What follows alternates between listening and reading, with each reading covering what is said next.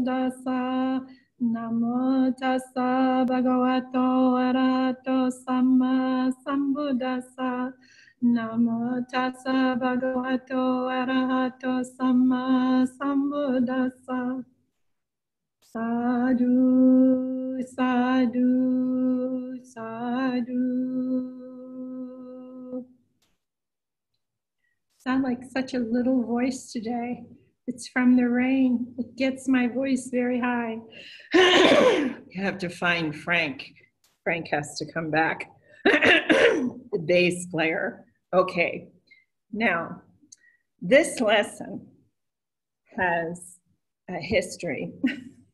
And I want you to know from the start, your lessons will not ever be this long anymore.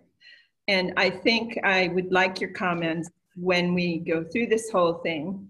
I would like to hear from you, because I think this is so large now, probably it should have been divided into 2 classes. But the problem I face with it is you're talking about the 4 Noble Truths, and when you start to do that, you want to have them in one piece when I'm teaching you from the angle of your meditation. Now, everything that we do here, so that you try to remember this, because I used to forget it, is that when we're talking to you and teaching you from our perspective at Dhamma Sutta, Bhante exclaimed once, you know, this Buddha only had one job in his whole life, one profession. And Siddhartha only had one job. First, he went into training for 6 years, and he came out the other end as a master meditation teacher, as a Buddha. People like to talk about this is person who taught this and taught that and taught this and taught that, and he has all this big wisdom. But what we forget when we're looking at Buddhism is that because he is a master meditation teacher, because that's who he is, how he thinks, what he became as the Buddha, and when he decided to teach, what did he teach and why? And you have someone who became a Buddha and decides to teach Buddhism. What does it mean? He actually taught the Buddha Dhamma. Always remember that. He didn't teach Buddhism. Buddhism is the name of the religion. Buddha Dhamma is the name of what it is that this Buddha taught, okay? The teaching of Buddha Gautama. Having said that, it makes a big difference when you go to study the suttas if you are always keeping in mind, this is a meditation teacher. When he goes to a village to solve a problem the community has, or he goes and sits down with 2 generals and stops a war from happening, or he goes to 2 kings and stops the 2 kingdoms from fighting, you know, he's always doing it, always approaching it, and always solving it using the 4 Noble Truths. So when he said that, I had to stop, and we had time, you know, over the years, we have times in set pieces of time to do things over the last 20 years. And so taking a year to figure something out is nothing. And I spent at least a year rattling around with this, trying to figure out what are the 4 Noble Truths is one question. But the other question, when we got into sections of the Majjhima Nikaya, which explained blow by blow every single part of suffering, and he didn't leave anything out, mental suffering, physical suffering, all the parts, definitions for everything.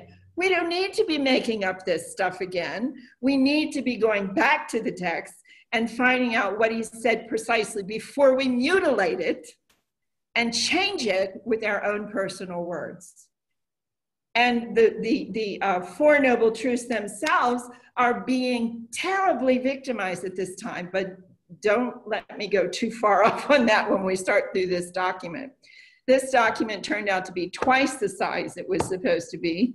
But if you go along with me to get through this, I hope you have a pen and paper. I hope that you will write down and notate what's notated through it, because it's going to show you where things are verified from as we go along. And if you have questions, wave to me while I'm doing this, and we'll pick at something if you just don't get it. If I use a word you do not understand, I wish I could tell you to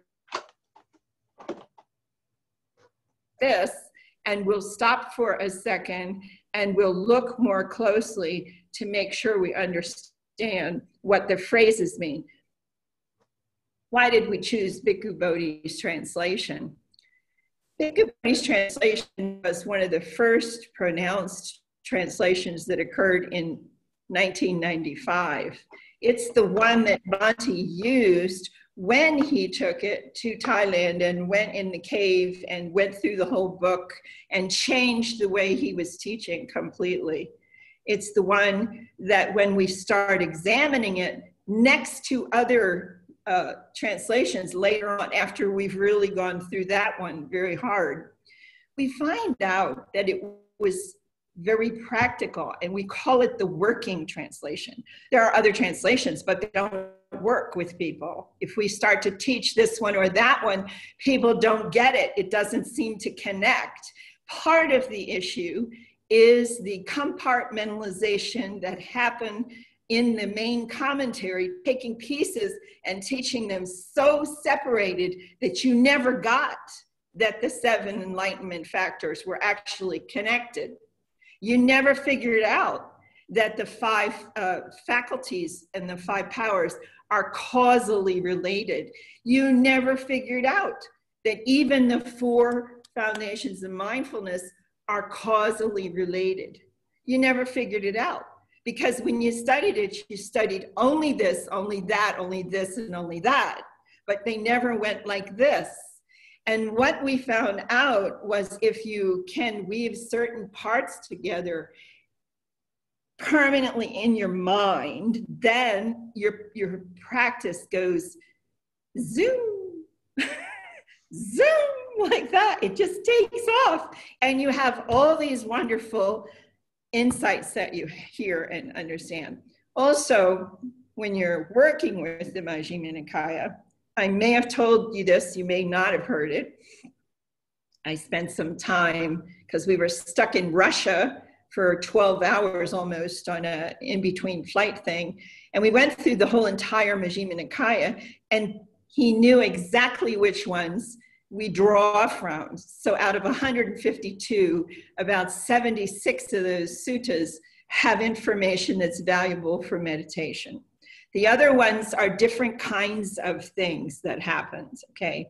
Out of the 76, there's 22 that we narrowed it down are the most valuable for you to be able to feed your practice. So we even started to have a flashcard game of the number of the sutta, the title of the sutta in Pali and in English, and if you could tell us what it was about in relation to your meditation, you got 5 points. And we played this game and tried to memorize these 22 suttas at one point. It was fun. David told us, oh, I can't do that. It's way too difficult. And then we teased him until he had to try. And honestly, any kind of Buddhist trivia, you need to take David Johnson with you, because he's going to get 100 on it's his turn. He knows everything, because he was taking all the films of Bhante for the last 10 years. He's right there listening all the time. And he said, oh, I can't do that. And he said, it's 9. It's samadhi. It's about right view. And this is what we get out of it for our practice. And he knew all the answers. You know, it's number 10. What's number 10? Satipatthana Sutta, you know, 4 foundations of mindfulness. This is what it's about, you see. And 148, Chachaka Sutta. What's it about? Chachaka is 6 sets of 6, okay? And it's basically about teaching you anatta teaching. And sometimes they miss it. They write whole books about it and they never even mention anatta. And anatta is what? Anatta, the opposite of atta, is the antidote.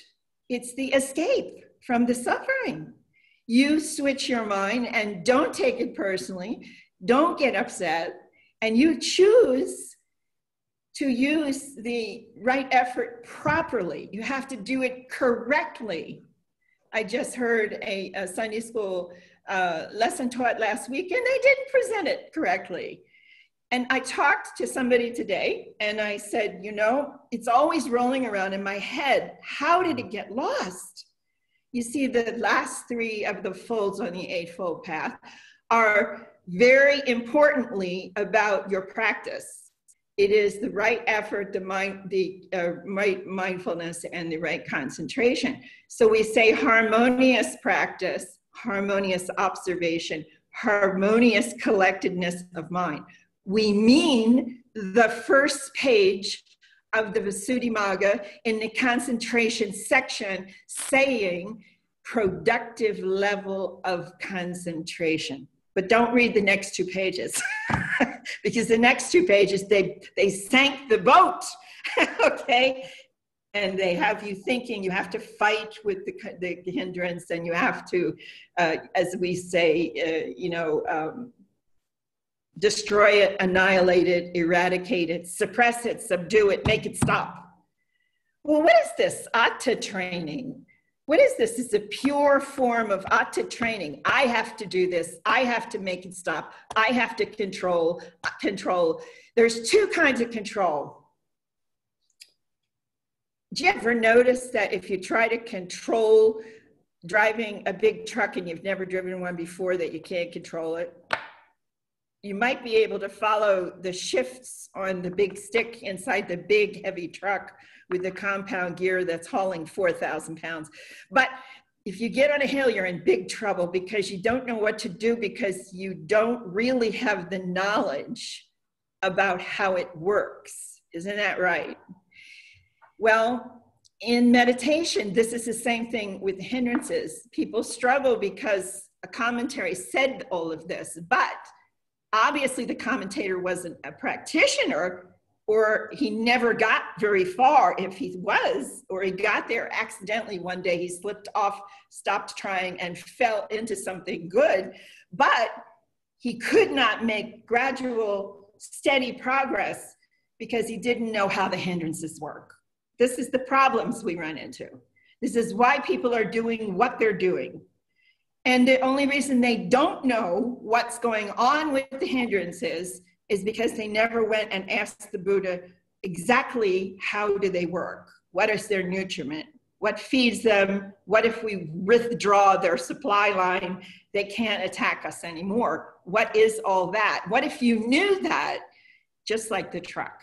If you know how to drive that truck, you don't have any trouble downshifting and keeping yourself from going off a cliff. And if you know how a hindrance operates, then you will understand, okay, that it's not so hard, and you personally don't have to make it happen because of anicca. It's going to fade away anyway. So we're all confused about the object and think, okay, so all of this is about the practice. We're going to dive into this. Don't ask me how long this is going to take. And if it goes way too long, what we'll do is we'll have to break it off and do another part of it. But I think that we can get through it. But like I said, you keep your pens, your paper out. You're going to get a lot of good information from this as you're going on, okay? So I'm going to try to go to the screen and get in line with this. There's a few documents here. Let's see. Oh, yeah, I wanted to show you something wonderful first. This is really nice. This came this week to us.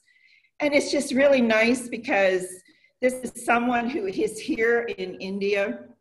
And they sent us this beautiful comment. I have been meditating with TWIM method since I discovered it a couple months ago. So only 2 months, right? It's been a very powerful and peace-filled method for me. And in the past, I tried other meditation techniques They didn't work for me because of the heavy focus on the concentration, but Bhante Vimalaramsi's TWIM approach, it felt just right to me. I also found useful resources on the website with the books and talks that have aided the understanding of the path, and I found an exposition on the dependent origination that was helpful. That's the one online, the dependent origination workshop. And just wanted to thank us, but this is really fun. And now he's coming to talk about back injuries, which he's very fortunate. I know all about them. So I can help him to understand maybe what we can do with this. Now, I always have to figure out where I go from here. I'm gonna go like that, okay? A minute. Yeah. No, save, okay. Now we go to the next one of these. No, I don't go save. I just say, I'm trying to, don't save. Bye. Okay, here you come. All right, good. Now we start again. Now we go back over here. Now we're gonna look at the document. Okay. So the question is, instead of leaving it as just talking about a second part of Bhavana, I'm just going to say this used to be called Bhavana Part 2. And I'm just going to say to you at this point, from here on out, everything that you are learning is going to be part of your Bhavana from this moment forward. And what happened is we said Bhavana Part 2, and the whole thing was about the Four Noble Truths. So now we're naming it, what are the Four Noble Truths and how are they used? How were they used by the Buddha? What actually, Q is here, good old Q. What actually were the Four Noble Truths that were unearthed by the Buddha? The truths are more than what you would suspect. This is what's really cool. They are useful tools that we go upon, as we go upon on our own quest for a solution for suffering. So they are a summary of the Buddha Dhamma. Everybody knows that one. You run into it all the time. The second one, they are the Buddha's steps for investigation and meditation. We're going to look at that. They're a teaching method for lesson construction when you teach. You want to be a successful speaker in anything you do in life and talk about, learn how to use these 4 steps when you build your talk. And if you do that, you'll be successful. They are a teaching method for the lesson construction. They are also his communication and reconciliation plan that he uses in a lot of the stories, a lot of the solutions he comes to in story suttas that are there are about problems where he was consulted and he becomes known as the master peacemaker. And then if you can think of any more uses as we go along, you can send them to me in the email, because I'm always looking for another angle of saying something outside of those. And then the Four Noble Truths are basically the summary of the Buddha Dhamma. And when we look at those, it's simple. It started out simple. There is suffering. There is a cause of suffering is the second one. There is a cessation of suffering is the third. There is a path to the cessation of suffering. That's the fourth. Now, this is a very simple summary of the Buddhist teaching that's based on Siddhartha Gautama's quest results. The sentences, as you see them here, are what we call, they're designed to invite you and me to get more curious and repeat his discovery for ourselves. That's what they are.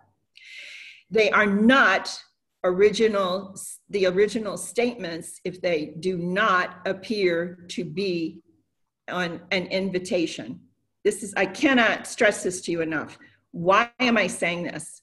Because in modern writing today, some actually Mahatera monks, we don't know where it happened. We're pretty sure, I'm very firm about this.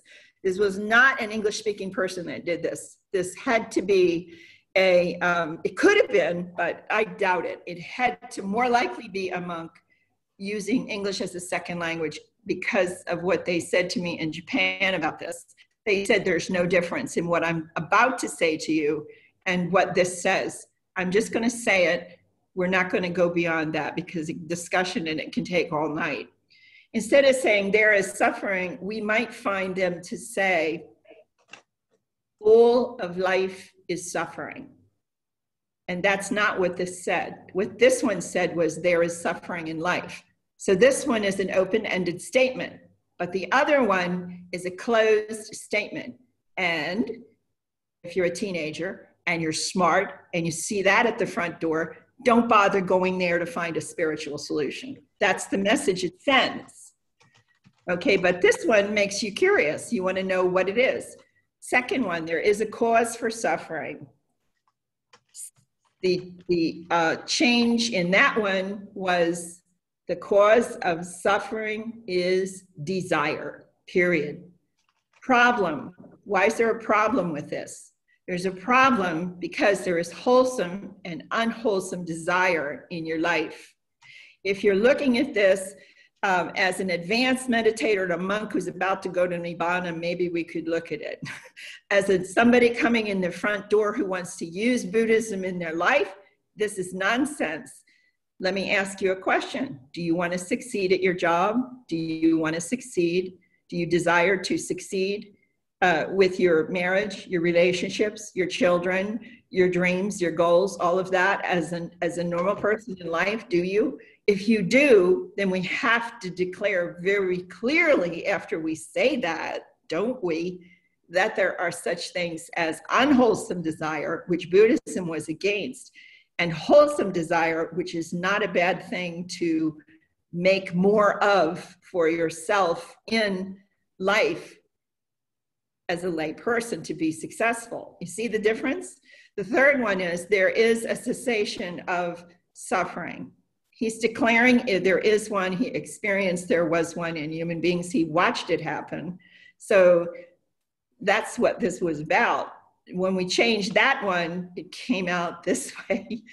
To reach the cessation of suffering, a person has to desire absolutely nothing.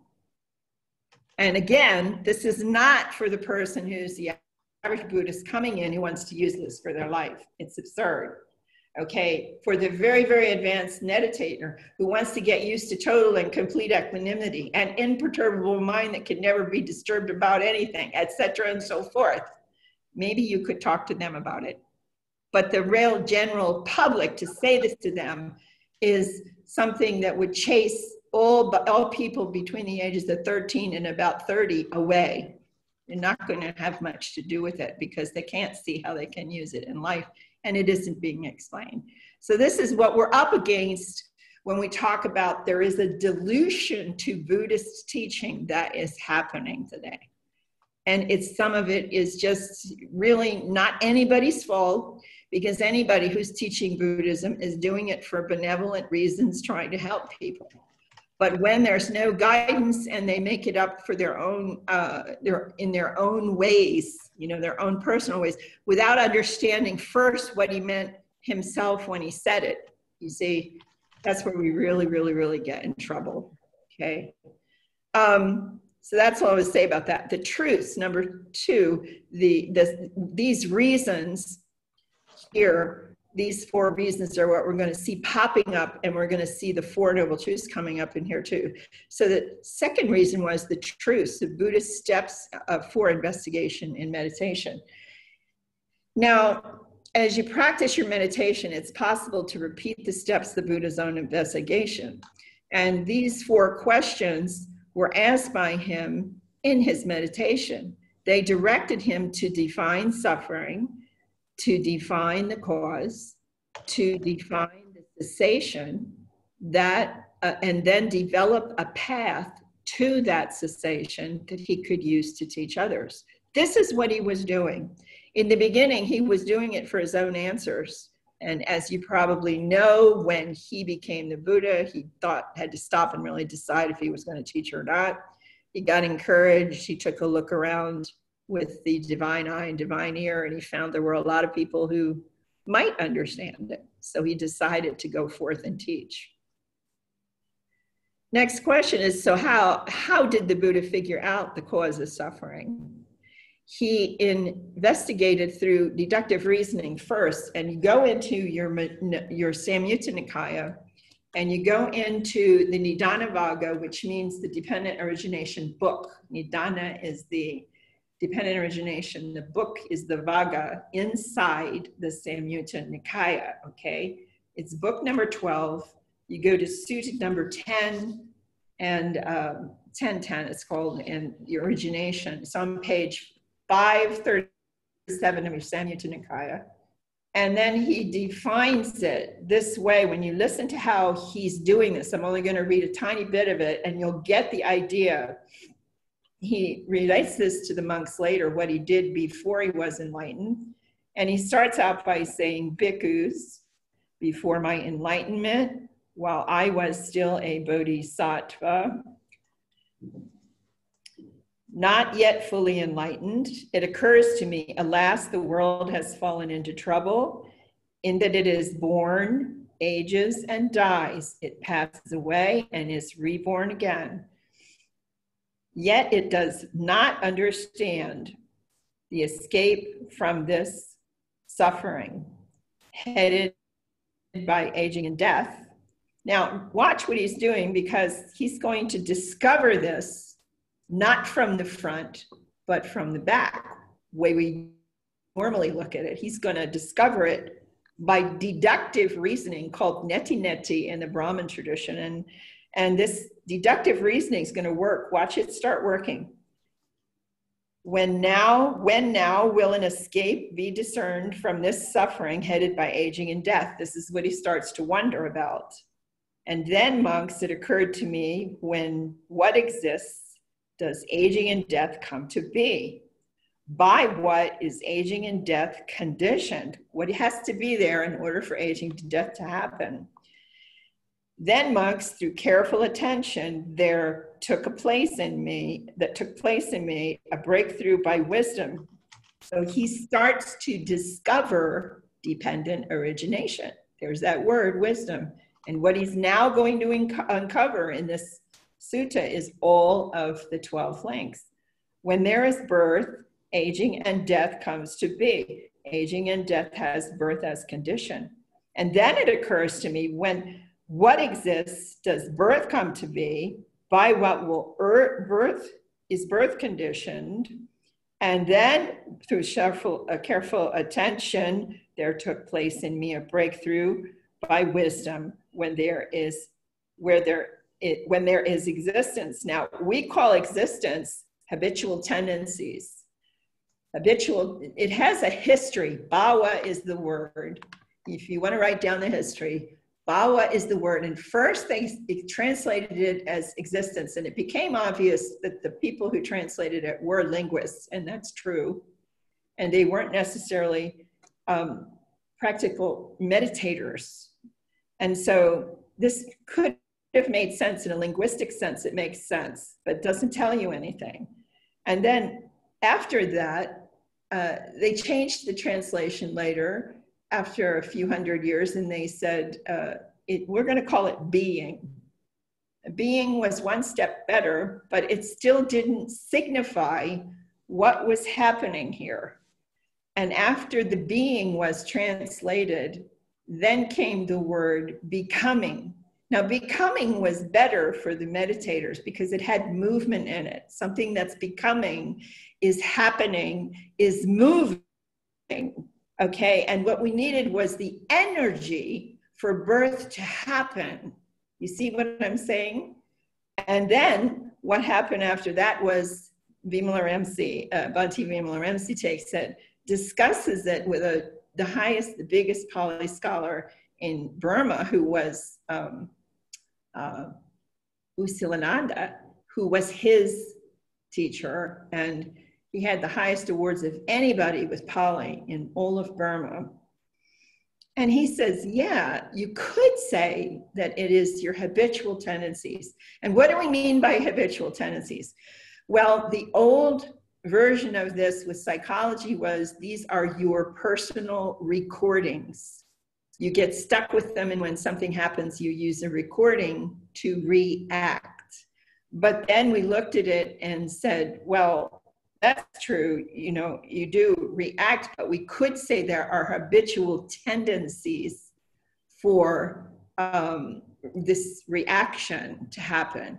And he said, yes, that's what they are. So they used to call them recordings. Now my daughter, who's a psychologist, tells me they call them, I think it's so cute, they call them looping, because it's the computer age. They changed it, and now they'll say to you, ah, aha, they say to the senior programmer who is going to the psychologist, and they say to him, you are looping again in your relationship, you see?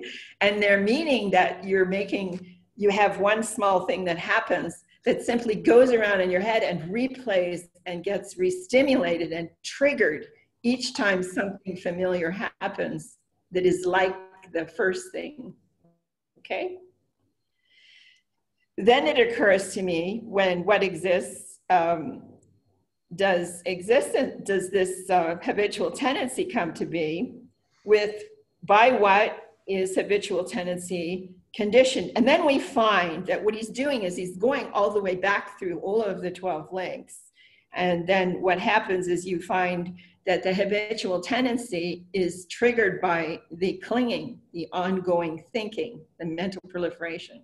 And that the clinging was triggered by the craving, the I don't like it, I don't want it mind, or the I like it, I want it mind, okay? And that before that there was a feeling, before that there was contact, and you go all the way back down to ignorance. This is how he figured this out.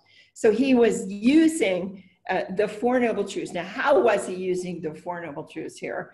Well, he's looking at a piece of the suffering, and then he's looking for the cause of the suffering, you see? And then for the next, he sees what that is, that cause, and he does it again. So he's using 1, 2, 1, 2, 1, 2, 1, 2, all the way through the sutta, okay? That's what he's doing in that section. Now, if we go again, he defined it at 140, section 10 in the Satyavibhanga Sutta. So let's look at the Satyavibhanga Sutta in the Majjhima Nikaya. Let's go to that one. And the reason we go to this one is because I think it's miraculous.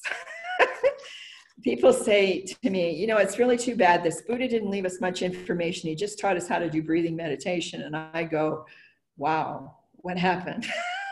And what happened was nobody told a person about the suttas or anything about what was in them.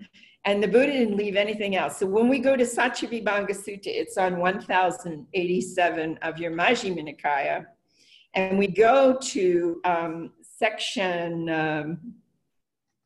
10. Wait a minute. It's not 140. We made a mistake here. It's 141. I'm sorry. Exposition of Truths.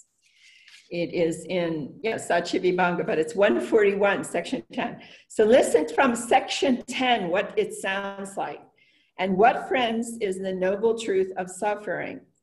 Birth is suffering. Aging is suffering. Death is suffering. The sorrow, lamentation, pain, grief, and despair that you experience are suffering. Not to obtain what one wants is suffering. And in short, the 5 aggregates, when affected by clinging, are suffering. And it's a good place to tell you about this. In the suttas, you're going to find the 5 aggregates affected by clinging and suffering. Be sure you understand this means the 5 aggregates if affected by clinging, or the 5 aggregates when affected by clinging, that you at least understand that's what this means. Because if they're not affected by clinging, they're not suffering.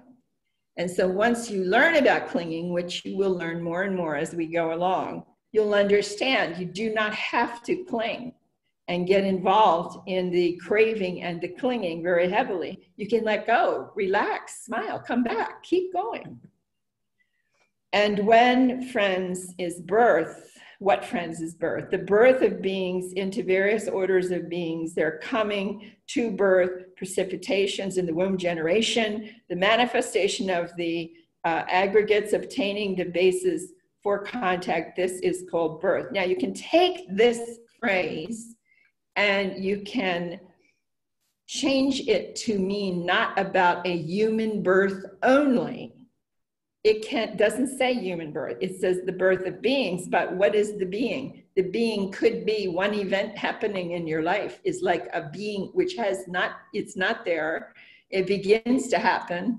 It is there, and then it fades away. The origination and the origination, disappearance, gratification, danger, and escape from this one event that happens at a time in life. And so what we're teaching you is a higher understanding of this dependent origination, because we're teaching you how to use it and use the Four Noble Truths in examining these things. So he's asking in each one of these paragraphs in this whole description, what is this? And then how is it happening? And how does it come to be? And he's using the steps of the 4 steps of the Four Noble Truths in order to practice as he's doing this very thing. What is aging? The aging of the beings in the various orders of beings. And here it's describing the human being with this paragraph, but it can also be an event from the beginning of it, the taking place of it, the fading away of it, and the disappearance of it. And what, friends, is death? The passing away of beings. Out of various orders of beings, they're passing away. Dissolution, disappearance, dying off, completion of time, dissolution of the aggregates laying down of the body. Again, 11, 12, and 13 look like it's all about a human being. But does it always have to be that you understand what's said in one sutta? That is to be the law through the entire teaching. Be very careful about this. And when you start to see some of the higher teachings show up inside, you won't understand what it is until you understand he taught the middle way in everything. What if that's true? Ponder that a while. What if this teaching of the middle way didn't just mean he didn't teach eternalism and the soul, and he didn't teach annihilationism. You're born, that's it, it's done. He didn't teach those two. He's in the middle. What if we took the idea of teaching the middle way and we started to apply it to everything that we read about it happening in the 37 requisites of enlightenment? What then? And what then is high tide instead of low tide? You start to really get into the deeper stuff. And what, friends, is sorrow? The sorrow, the sorrowing, sorrowfulness, inner sorrow, inner sorriness of one who has encountered some misfortune or is affected by some painful state. And this is called sorrow.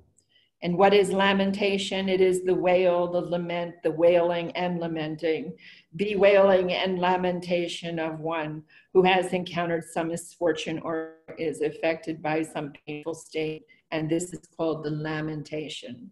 And what, friends, is pain? It is bodily pain, bodily discomfort, uncomfortable feeling of bodily contact. This is what pain is. This is interesting. And what is grief? He made space for both of them, defined 2 kinds of pain. Mental pain, mental discomfort, painful, uncomfortable feeling born of mental conduct. And this is called grief. A memory pops up. It devastates you. It pulls you down.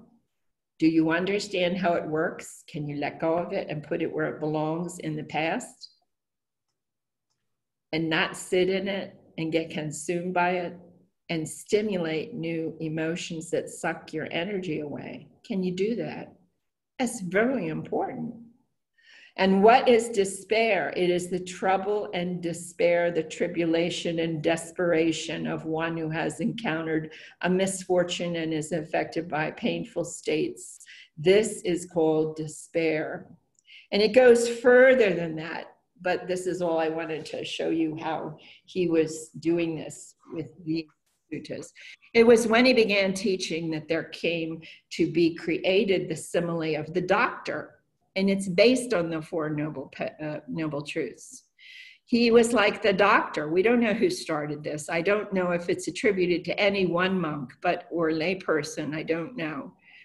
If somebody knows, they should tell me who it was. It's really nice to know that.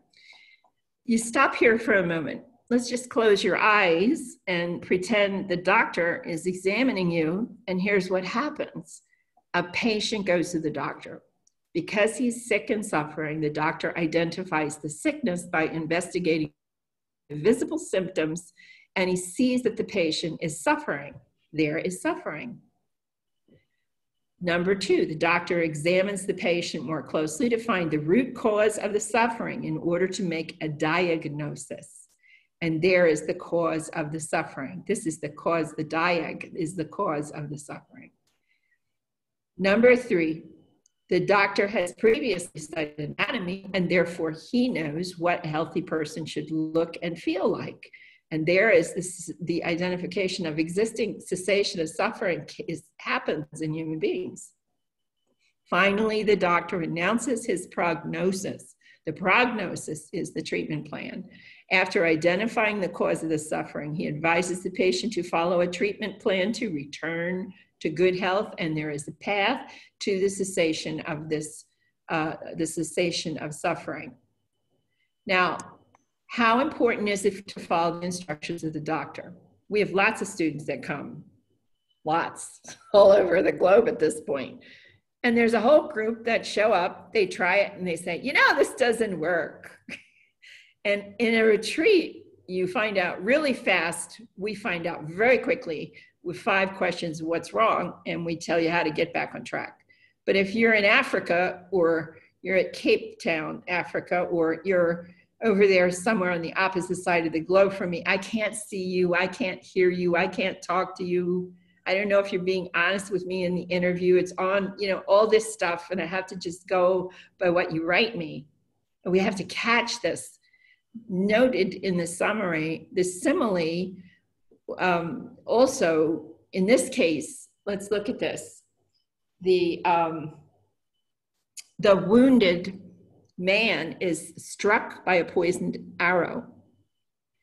And this is in 105 in the Sunakata Sutta. Instead of putting the whole sutta here, I just put this in here. He can only keep questioning in his mind. And who did this? Why did they do it? Was there a reason from my past? Am I going to die? Am I going to live? What's going to happen? Should I seek revenge? He's obsessed with this, and he couldn't stop thinking about the unessential things long enough to heal his wound. But if the patient takes good care of himself, if he takes his medicine, he eats his food, gets proper air, proper exercise, proper sleep, he will heal himself and he will become healthy again. It is the same for the successful meditation. You realize you have painful feeling and disturbing emotions in your life. You learn how these work in your meditation. You learn how they operate. The proper meditation allows you to witness how things work and then escape. You become curious and you begin to watch your 6 sense doors in your being, your body, and your 6 sense systems, your optical system, auditory system, olfactory system, your oral system, your physical system. And you begin to realize they all have contact, feeling, craving, clinging, habitual reactions. And you see the birth of the suffering and how the suffering, lamentation, pain, grief, and despair happens. This is the Salayatana, the 6 sense doors to the phasa, contact, vedana, feeling, tanha, craving, upadana, clinging, the bhava, the habitual tendencies, and the jati, the birth of them, reaction, and the dukkha that happens, the suffering, and the avijja, and we go around and around and around and around and around, okay? That's how it works. You'll find more about that when we have a lesson only on the dependent origination. The second noble truth, there is a cause of the suffering. The Buddha examined very closely the cause of the suffering that arises, and to find the cause of the dis-ease that occurs in mind and body. This is what he was trying to do. He's always, when he's meditating, he's not just doing it for himself, he's doing it to get the answer for humanity, for all of humanity. And so how does the Buddha use the second noble truth in his investigation? At first, he thought that arising imperfections were causing suffering to his mind and body. He watched how both unwholesome and wholesome arising states occurred in the very same way. He began noticing that he was shifting his attention to the imperfections, and each time his attitude toward these distractions was getting more personal. And as he continued practice, he finds that as suffering, the dukkha is arising. You can decrease the degree of suffering if you practice more impersonally, the anatta. Apply right effort, samavayama, correctly. An immediate degree of relief will begin to occur. You can see he's discovering this, he's discovering this. 2,600 years ago, he's discovering this. It gets so exciting. So when we practice TWIM, we are using both the components of serenity or samatha, and we hear from a lot of older teachers that will say to you, that's the purpose of that is to calm you down. And insight, the vipassana, is to watch new knowledge arise.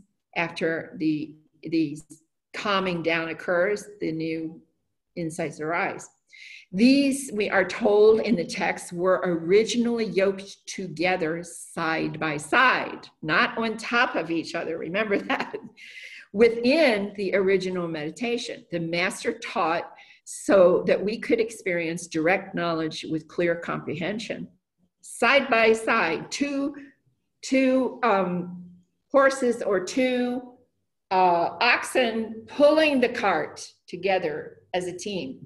That's what was going on. And when the insight was activated, it was sort of like pop out for a second, wow, that's anatta, and then back in again. And, oh, wow, I just saw the birth of a consciousness. You see, these are insights as you're going along, but they're not using one of these to prepare you to do another practice and do that. That's something that's thoroughly a modern invention. Note, to verify that they were together, you can go over to 149 and you go to 149 section 10. And when you get to 149 section 10, there's a summary. Now, I found it in a few other places too, not just here, but I couldn't find them today. I love that when that happens. But he's giving you a summary, the view of a person such as this with right view, his intention is right intention, his right effort, mindfulness, right mindfulness, and he goes down the whole list of the 37 requisites of enlightenment. His concentration is right concentration, meaning it's productive, but his bodily action, verbal action, his livelihood have already been well purified. That sentence comes from the Visuddhimagga.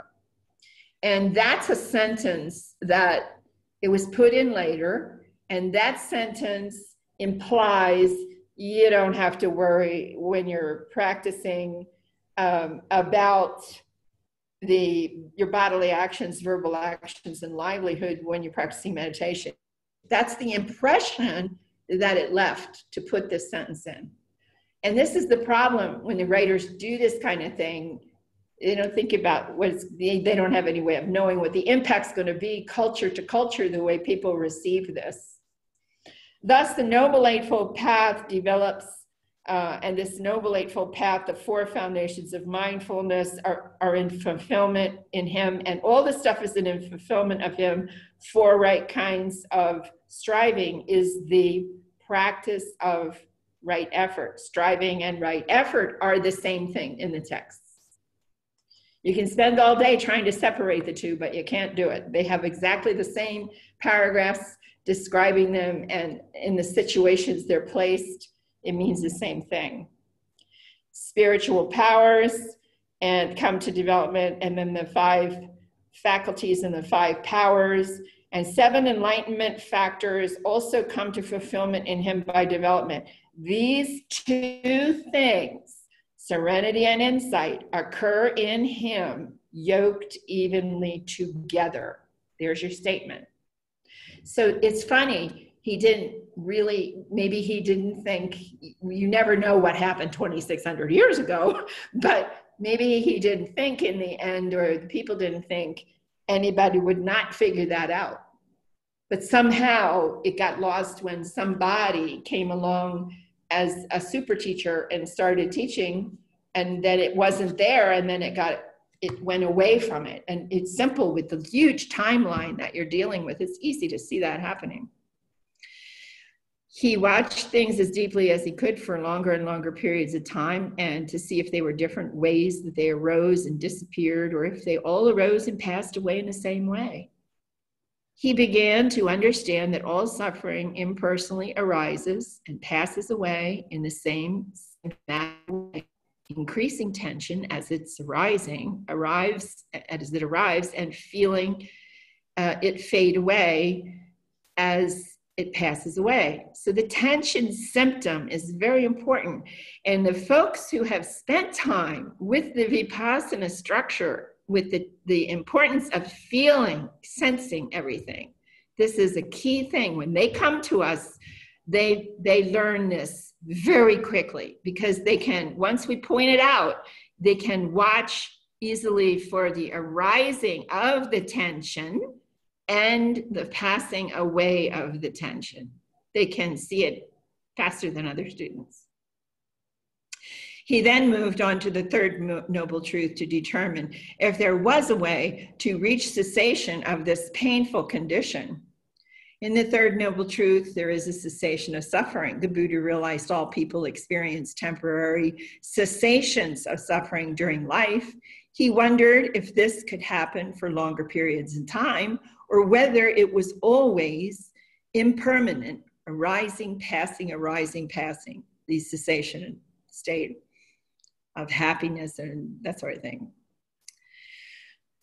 He realized a state of cessation of suffering feels like the absence of all tension and tightness involved with the arising of the suffering. And at first he assumed that he would have to force the suffering to stop in order to build up a state of no suffering. But this was not the case.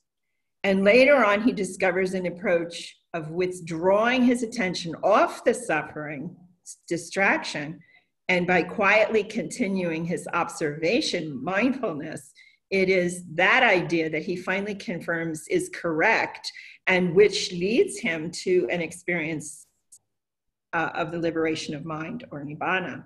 And you can review for yourself the moment that this discovery occurs by him in Majjhima Nikaya number 36. This is where it's going on. And if we don't need the Samyutta Nikaya, we need the Majjhima Nikaya here. It's like a juggling act tonight. 36. And you go to section 31 and 32, and what you find there is he is meditating, and he has a memory strikes him, comes up, this memory comes into his mind. Before he goes back to meditate the rest of the night, he says, I recall that when my father, the Sakyan, was occupied, and he means in the harvest festival and the rose apple. He was under the rose apple tree, and we call this his recollection of the rose apple tree that he remembers. While his father was occupied in the harvest festival, while I was sitting in the cool shade of a rose apple tree, I was quite secluded from sensual pleasures, secluded from unwholesome states. I entered upon and abided in the first jhana, which is accompanied by thinking and examining thought with joy and happiness born of the seclusion. So he was very content. And if you want to understand what happened to him, I always suggest that people find a forest that's pine trees in it. Pine works really well. You get a big pine tree at least 12 or 14 inches in circumference. You sit at the base of the pine tree, you let everything go and just relax. And you just start slow, relaxed breathing if you want to, and you'll fall deeper, deeper in under the tree. Could that be the path to enlightenment? He wonders. And then following on that memory came the realization that indeed is the path to enlightenment. And then he says, I thought, why am I afraid of that pleasure that has nothing to do with sensual pleasures and unwholesome states? I thought, I am not afraid of that pleasure, that calmness, that quietness, that equanimity, that sitting in the different levels. I'm not afraid of that kind of pleasure, since it has nothing to do with the external worldly sensual pleasures and unwholesome states, is what this sentence means.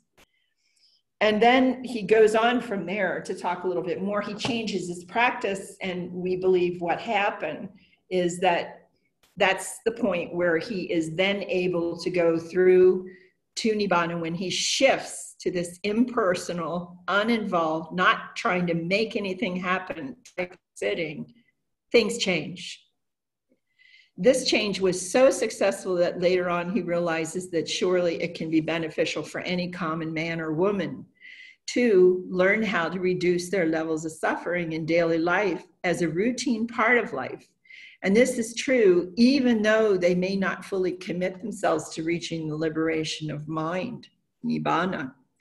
Because this being true, thousands began to come and listen to the Buddha's teachings. And it is our position at DSMC that those early lay disciples of the Buddha at that time began to teach a simple daily practice in life, which came from some small changes in the definitions of the last three folds of the Noble Eightfold Path. Because these three folds that are in the end of the bottom part of the Eightfold Path are obviously structured to support your meditation practice, and the practice is supporting your entire life, the practice and the path and the practice combined. These three folds are our harmonious effort, that's the right effort, change to harmonious effort, purification and retraining of mind is what happens when you practice this right effort. Harmonious mindfulness is the specific kind of observation skill that he was teaching. So you have to have a meditation that allows you to develop clear observation to comprehend how all of this comes together and works in your meditation. Because the meditation is your observation instrument. This mindfulness is the observation instrument. And the meditation itself is like a vehicle. The harmonious concentration is the third one. And we say harmonious because it's a lighter form. It's productive without tension. Why would I say it's productive? Because you go right through 1, 2, 3, 4 jhanas. You're able to do that when you're practicing Brahma Viharas. We watch you go through 1, 2, 3, 4, and then have it fall and change over into the Karuna in infinite space, the Mudita in infinite consciousness, and then experience the equanimity start growing in nothingness more powerful and stable. But in the fourth jhana, when you get a four-footed, strong kind of equanimity, you're ready to fall into the natural metamorphism from metta into karuna. Once the meaning of these folds are refined in your mind and applied correctly, a whole new world of investigation opens up for you. It becomes obvious that these three folds had to be clear to operate correctly. You had to understand them clearly and be able to do them correctly. Within the TWIM teaching, we say harmonious instead of right because the name of each fold in the Eightfold Path needs to be bringing harmony to life. And the purpose of your practice is bringing harmony into the whole world. To build enough people practicing this way where their energy is overflowing like the earth energy is overflowing back there. See that little rim? Energy. But don't listen to those people down there, really crazy. That's why I'm up here today. It's really quiet. The tranquil wisdom insight meditation practice that we are teaching you, we believe is quite possibly the core practice that was taught by the Buddha in early times, along with several other supporting practices, filling in various needs for various people. Breathing meditation extended for some people to calm them down. Forgiveness meditation to cleanse the person's mind before they can smoothly pursue the metta meditation. Auditory practices, meaning sitting down and you find out if you're very musical, that to take the Om, the sound of the earth, and simply let it reverberate through you.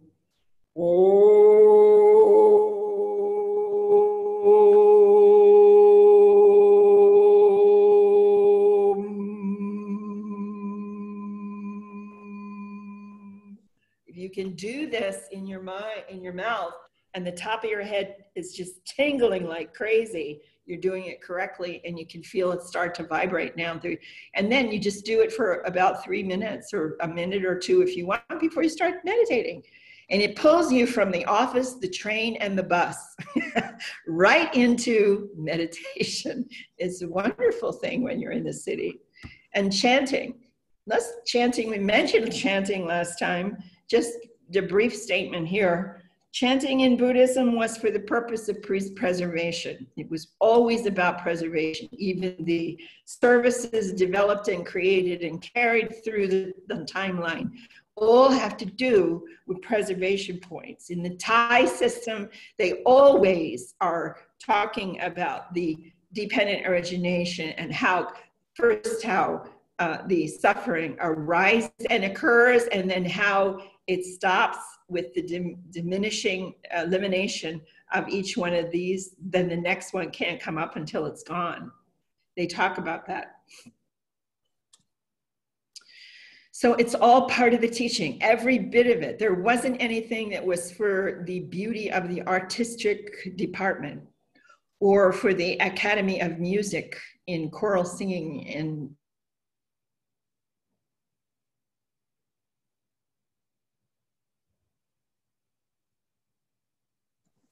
Sister is gone? Yep. Oh, okay.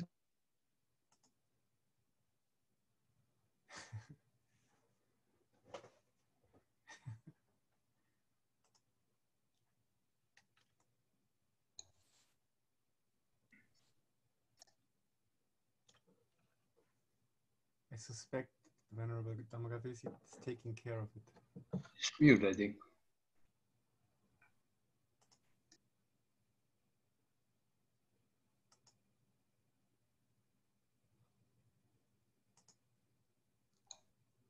We cannot hear you, Sister Khema. Sister, unmute yourself. okay? All right. Okay, I do it again. Okay. Whoops, I lost my document. This is wonderful. Just a second, I'll be right back. Mm. Mm.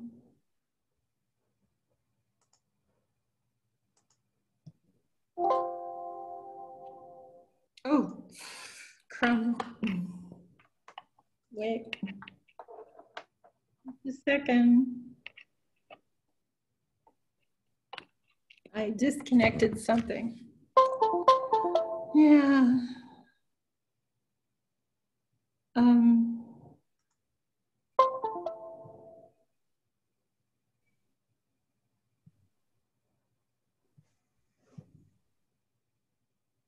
There we go. Just a second.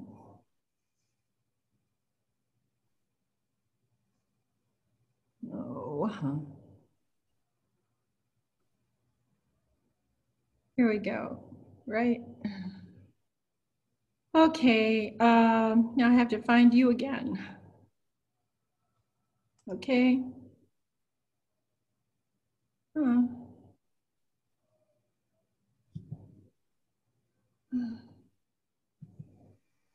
How do I get you to get bigger? How do I do it, Ardika? I don't know. I've never tried it. Have you shared the screen? Wait a second. I lost the document again. Okay, just I had it all. So, relax, smile, come back. It's fun, isn't it? Okay, let's see. I have to go down. Where do I have to go? I have to go back here. Okay, Sorry. there it is. Do you see that or not? You don't see that, do you? Not yet. All right, just a minute. There. Now I have you here. Now I take you here. Then I go there. Now I'm back. Okay. Okay. Okay. You can hear me okay? Okay. Yes. The wisdom insight meditation practice that we're teaching you, we believe, is quite possibly the core practice that was taught by the Buddha in early times. Along with several of the other supporting practices, we already did this part, and we come down here. There's no question that the correct meaning for right effort leads a person to relief, immediate relief from suffering in daily life today. The 6 tiny steps in the TWIM practice fulfill the 4 steps that are mentioned within the text describing right effort. And we'll do another lesson maybe later that's right effort. In another way, we'll discuss it. 4 noble truths. There's a path to the cessation of suffering. And if you do this practice cycle enough times, in exactly the same way, you'll see my folders. This is great, okay. If you, let's see, in the same way, you will always be retraining your brain to make a change. You will always find yourself unconsciously completing the entire Eightfold Path as you continue to build the strength of your practice. Eventually, mind discovers how much more comfortable and profitable this practice is for our life. It can suddenly make a decision on its own to perform all the steps automatically whenever it senses the symptoms of craving begin to arise. This does begin to happen. We only call TWIM practice the 6 R's because in English, all of the steps begin with R. Whenever you perform right effort correctly, you are witnessing all 4 noble truths by witnessing suffering, releasing craving and clinging,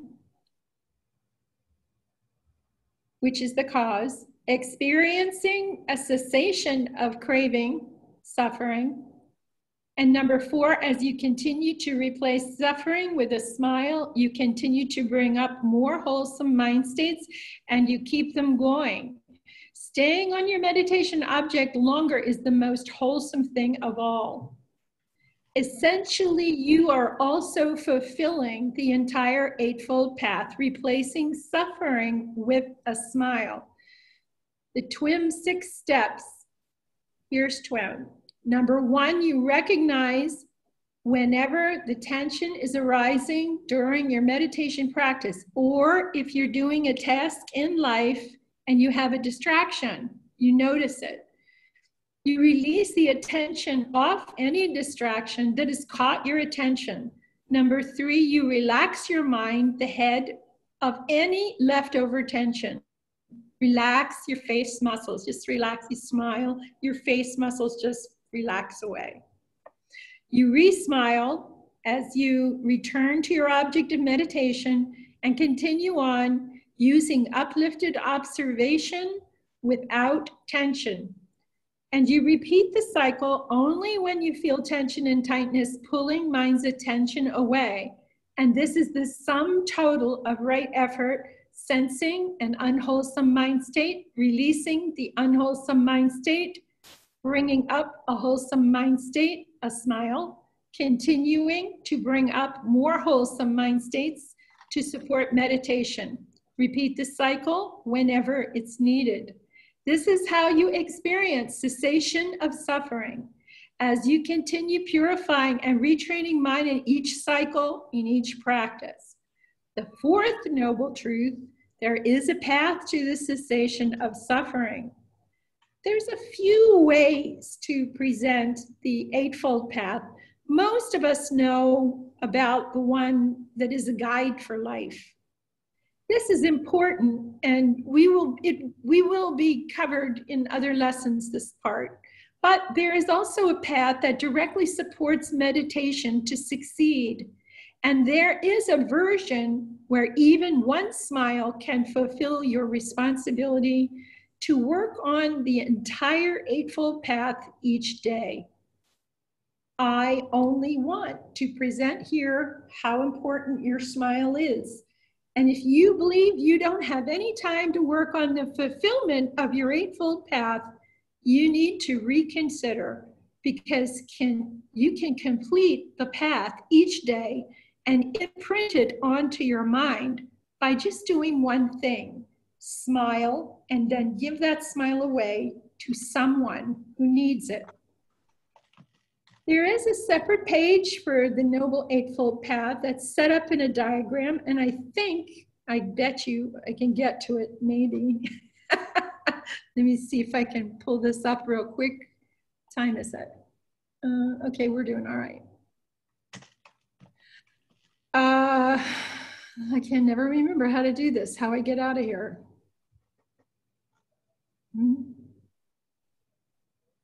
Okay, there we go. I went there. Now I go here again. And I go into the Eightfold Path for just a minute. This is a table that shows you, we usually give it to you in retreat, and I want you all to be able to zip through it with me now. The Eightfold Path in one smile. Once that we have a clear understanding of the interwoven nature of the Noble Eightfold Path, we can then fulfill the entire path in one smile.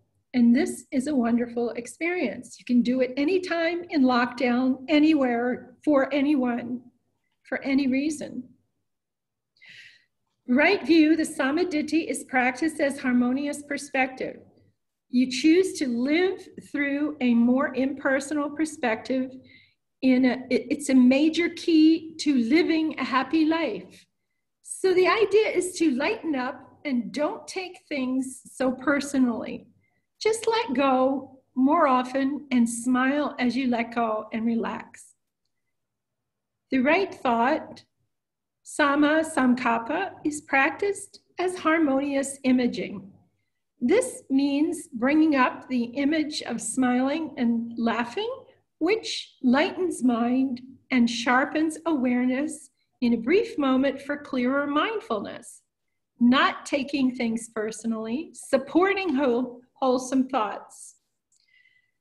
Right speech, Samavacha, is practiced as harmonious communication. You communicate not only by speech, that's why this one was changed a little bit. Smiling lightly, laughing, and keeping your practice light for success. This is a communication with yourself that is so important, especially communications with mind, speech, and body. Your body motions, the sound of your voice, the thoughts in your mind. Right action is Samma Kamanta, harmonious movement. It has to do on the higher level with mindful observation. But remember, remembering to notice the impersonal movements of mind's attention, and then applying right effort, the 6 R's, to direct mind away from the unwholesome mind states into wholesome mind states. Keeping your smiling and a light mind going as much as possible. Keeping your inner smile alive and well. What you're doing is, instead of just watching out for your movement, is you're also going one step higher, watching the movement of mind's attention and helping it to learn to stay in place in the present moment. Right livelihood is Sama Awija, is practiced as harmonious lifestyle. And this has to do with developing a new habit of smiling and gently laughing during your daily life. You're laughing at yourself. Life can be in any place, anywhere, especially a lockdown. It can be hell or it can be heaven. It's up to you. So you make the decision how it's going to be. It's about letting things go more easily and developing patience and compassion for others. Also, it's about setting up a lifestyle to support this practice. What do I mean? Even if it's a tiny house, do you have one corner or one tree in the yard or one space just in the yard, if there's no tree, where you can set up a chair or something where when you're sitting there, nobody bothers you, and you take your turn at your time, your personal time. That's what that's about. Right effort, Samawayama, we've already discussed. Harmonious practice, the 4 steps of right effort. You're seeing the mind caught by an unwholesome thought or feeling. You're letting it go of that unwholesome thought or feeling and relaxing, smiling, and laughing to be caught, and redirecting this higher mind back to the wholesome object, which we say is the metta or the karuna, wherever you are in your practice, by smiling and laughing lightly. We're not talking about laughter, which is the enemy of metta. You until you, and you can't stop. That's the enemy. But you don't give up smiling as a human being, especially in a group. My internet is unstable, they just told me, but we'll keep going. Right mindfulness is a harmonious observation. So instead of saying right mindfulness is a pointed concentration on something, this is really different. The Buddha found out that wasn't working. And noticing the nature of mind's attention when it's light and smiling versus when we have tension arising and the mind gets heavy and serious and pulled down. That's with the one-pointedness. And noticing when you are caught by this feeling and tendency and remembering what to do, running your steps of 6 R's. And then a harmonious collectedness instead of right concentration. This is samadhi is and I would even start saying sama ekagata. How's that? Instead of samatha, instead of sama samadhi, I might start saying sama ekagata, because ekagata was the name of concentration in the time of the Buddha. Samadhi was a word, according to Rice Davies, didn't come up and happen until after he was enlightened.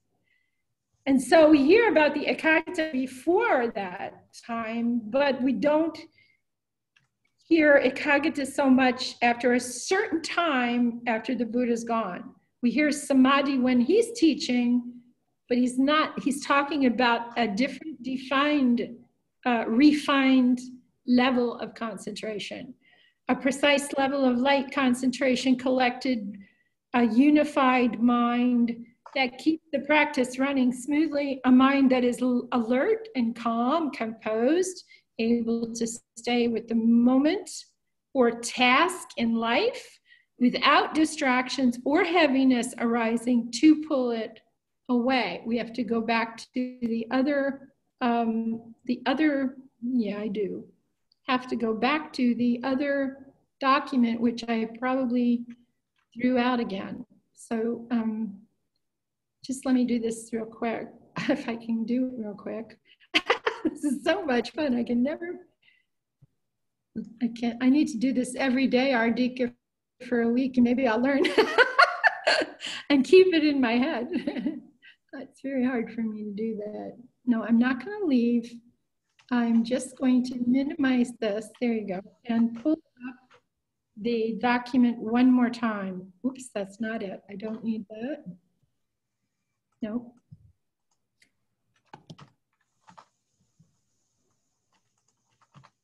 You need this.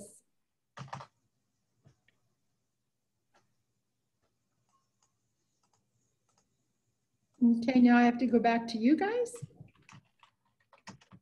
How do I get back to you? There, and I come here, and I go here, and I pull you down again to the, where we're going to the, okay. Okay. Now we try to continue with the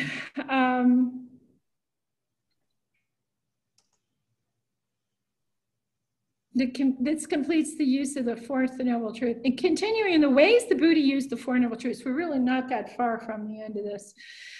Let's take a look at one sutta to see how he uses the Four Noble Truths to frame up his teaching. Now, this is something I use when I'm teaching in a sutta class where you all have your books around me, but so I know you don't all have the books, so I did this a special way.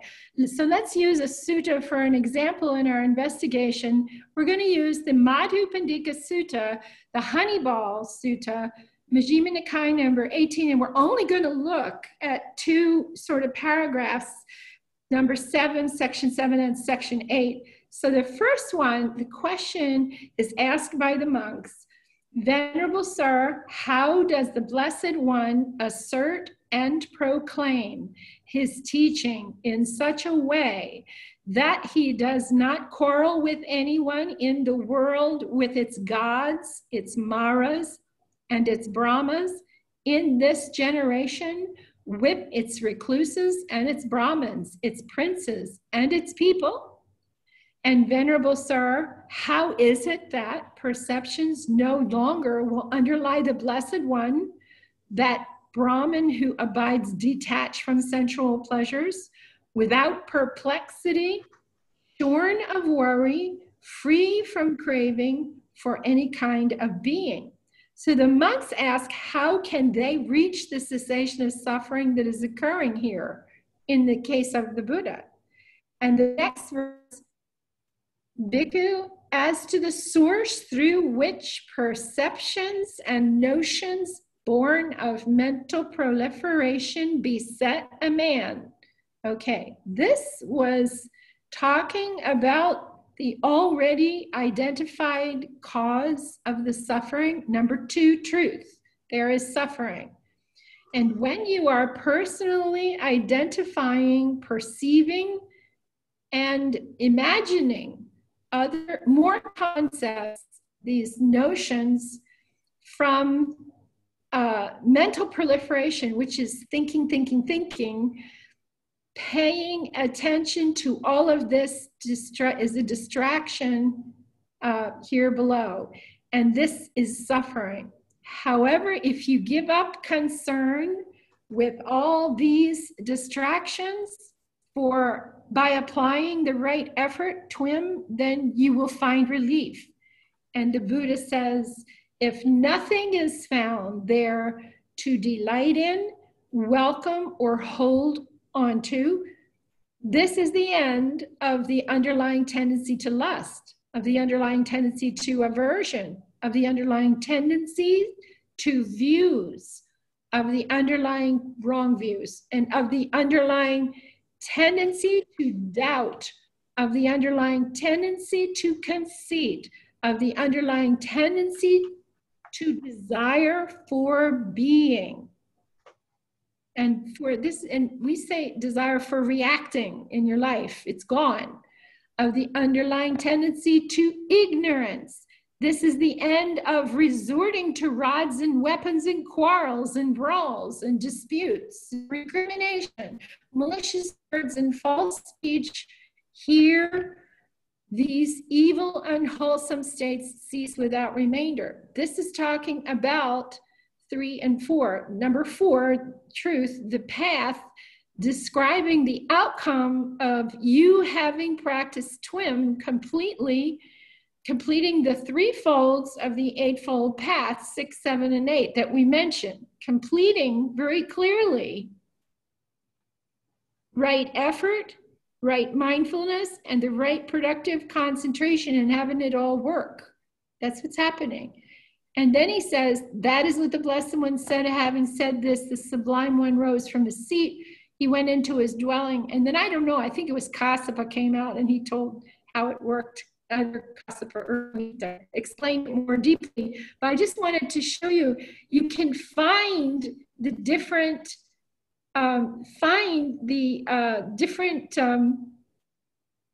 truths inside the sutta framework.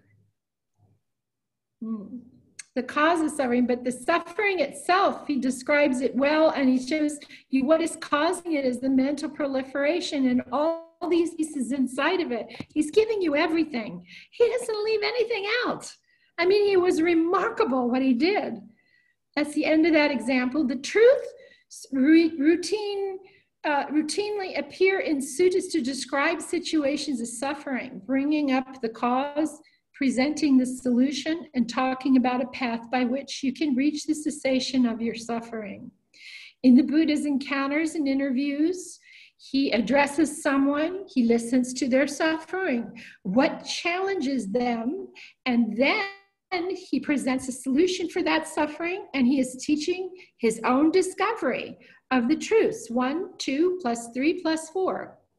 He often questions a person and continues with them until they work it out in their own mind. They keep staying with him a long time. Some of the suttas are long. And he questions them, and he likes to present them with similes appropriate with their societies for easier understanding. Similes make sense within their own society, but can change in other societies and other time periods. The way you hear me teach you about remembering contact, feeling, craving, clinging, birth of reaction, and the sorrow, lamentation, pain, grief, despair. And I take a car and I tell you, when you put the key in the ignition, that's contact. When you start the engine, that is feeling. And then when you go in first gear, when the car jerks forward, that's craving. I don't like this. And then when you start the second gear, you go a little faster, that's clinging, and your mind is running with why you don't like this, whatever it is. And then you go in third gear and you start to go faster. And that one is when you're running through your mind, what am I going to take as my reaction to this? What am I going to use? And then in fourth gear, you're zooming down onto the highway and you're speeding along just fine. In fourth gear, smoothly driving along.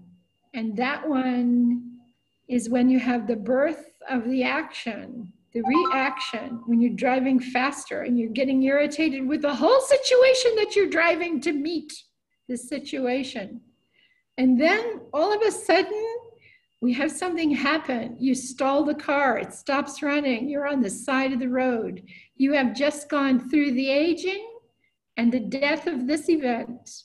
And now, because you look at your mobile phone, you find out this morning you forgot to turn the power on last night and your phone is empty and you don't have any way of getting help on the side of the road.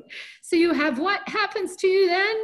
You have sorrow and lamentation and pain and grief and despair until you can catch a ride back to get some gas. There you go. That's a simile, but it's from this time.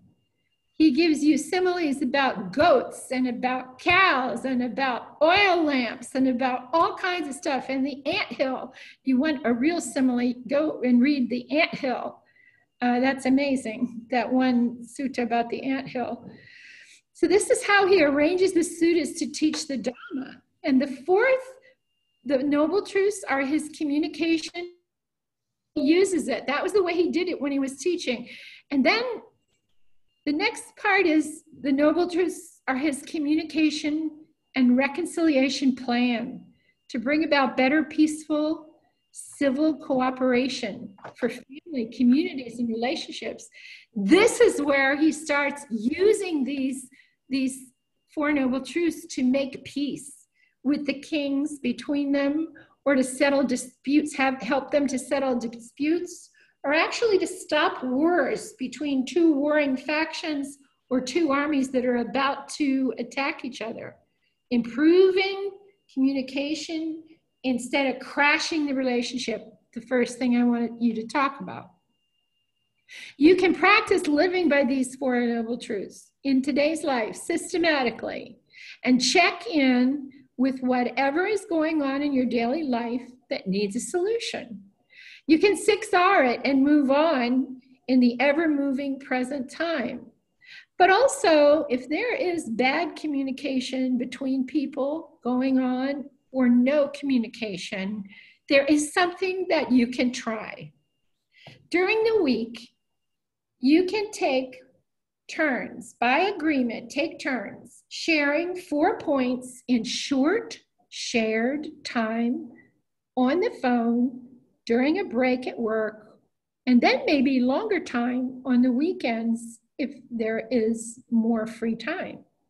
So this is a form of communication that I teach couples that just aren't getting along. And when I listen to both of them, what I usually find out is there's not really listening going on by both people, and there's not real communication going on in the relationship. And without it, this is not going to be a happy ending.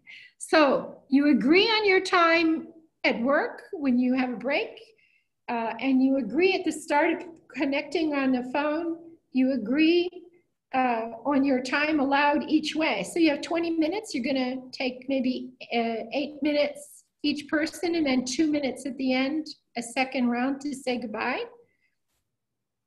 And you agree on keeping time on a watch. One of you is gonna keep time, or both of you are gonna keep time on the watch. When the one person's speaking, you're keeping time. When you're speaking, the other person is keeping time. So suppose you have the 20 minutes and there's a problem that you really want to solve in the relationship. You know there's something wrong. So each person takes the 8 minutes and the other person will just listen. And they will tell you, you ask them the questions and they will tell you what's going on well right now. What's going good right now? That's the first question. And you let them tell you something, and then you say, what's tough? Tell me what's tough right now. That's the second question. Third question is, what is your next step in this towards a solution, whatever is going on? Boss is having a problem with you, somebody is making trouble, something got mixed up at work, whatever it is, okay? And then what kind of support can I give you so that you can solve this? And you as a partner can do something for them. So maybe the biggest thing you can do is let them bounce their solutions and their ideas off of you without telling them it's right or wrong or suggesting stuff. The other person turns now, repeats the questions for that person, and they do it again. So keep it moving. You keep it moving. That's all. You just listen. And after each one takes 8 minutes, then you take 2 minutes each before you say goodbye. You just talk about something good coming up in the day at the end, and then you hang up until the person comes home. Your job is not to solve the person's problem or to advise them. This is new. It is to encourage them to become independent and feel supported. If you have an idea to help them, you can ask them first. If you can talk to them about it, talk about what they talked about later on. get permission first. Don't go charging home and say, you know what you talked about. They might not want to do it when they first get home, but you can ask them after supper, you know what you were talking about this morning? I had some idea. Do you want to talk about it? But leave it up to them. But you always take turns. And taking turns in relationships seems to be a new kind of idea sometimes. On weekends, try doing this for a half hour each way. Take a walk together or just sit under a tree together. And then really, it can really completely change the relationship for each person to be listened to, just listened to. It's the first time for many older relationships, and maybe this has never occurred. It's very healthy and it helps everybody around the relationship. The second part of communication is the way he used it was reconciliation for more critical situations. And I think the most successful thing I did with this was there was a very large Christian family in Missouri who approached me and said, we have a huge problem. We just wondered if you have any suggestions. And I suggested this to them. And it involved 12 people in the family, which was a heavy duty thing in one house. And each person involved has to have equal input and be respectfully listened to when you try this. You take one piece of paper like this, okay? You take one piece of paper like this, and you fold it in half like this. So you have 4 pieces, 4 sides of paper. And the first side you're going to write on. The first side, I lost my place. The first place, side 1, you write down on this front, what do you personally see as the biggest challenge that has come up? Side 2, everybody has a piece of paper at the table. All 12 people had paper at the table except for the 2-year-old and the 3-year-old. You write down what you think is the biggest challenge happening in that house so it doesn't work. Second page, like this, you fold it like that. Now you have this page and this page. Write down what you see as the cause for the challenge, because how did it happen? What was the cause of it happening, okay?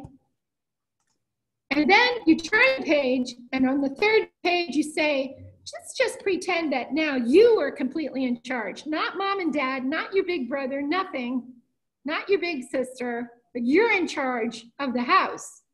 And you should tell us how to solve this and write down what you think the solution should be. And incidentally, it was a 9 or 10-year-old that came up with most of the solution in the house. It was very funny. And then the last part, you go like this, you open it up and you take the paper, you write down what kind of support you need from the other people if you try that solution.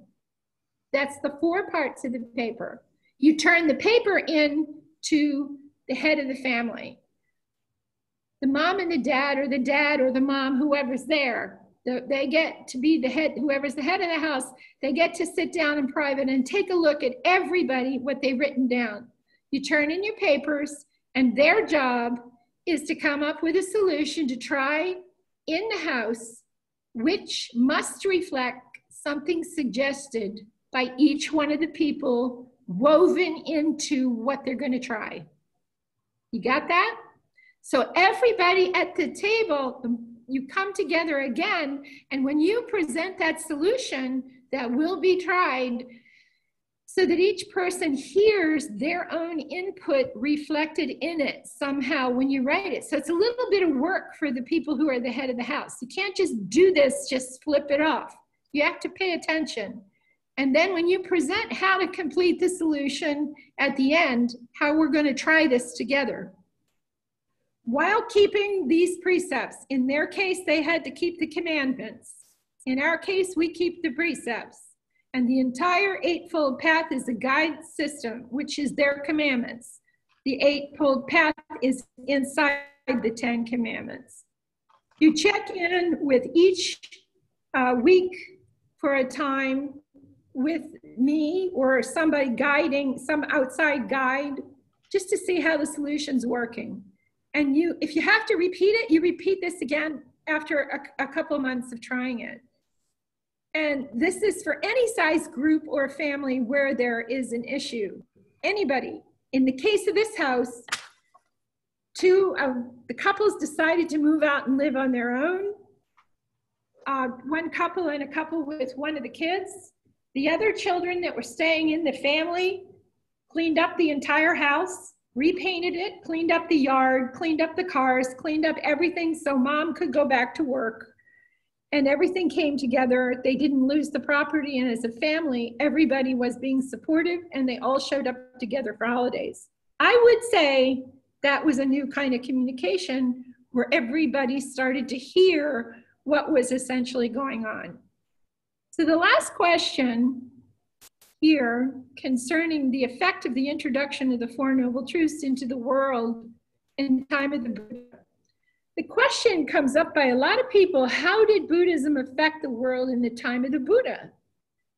The outcome of the Buddhist practice shifted the attitudes of entire societies. In the strongest areas, eventually it affected economic systems. Geographically, it shifted the demographics of wealth, changed justice systems, augmented marketplaces and tactics, shifted the strategies and the outcomes of armies at war. As the teaching spread over vast kingdoms, it even changed some forms of governments, and it brought forth early human rights for women and members of the lower level castes in certain societies.